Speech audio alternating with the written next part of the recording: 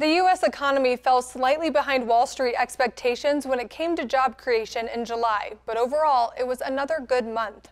The Department of Labor reports 164,000 jobs were added last month. Analysts predicted the economy would add 165,000 jobs.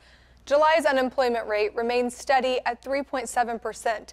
The acting U.S. Secretary of Labor said with Labor Day a month away, we have not seen an unemployment rate this low on a Labor Day since 1952. The Labor Department reports Americans are also taking home larger paychecks. Average hourly wages have increased to 3.2% in 12 months.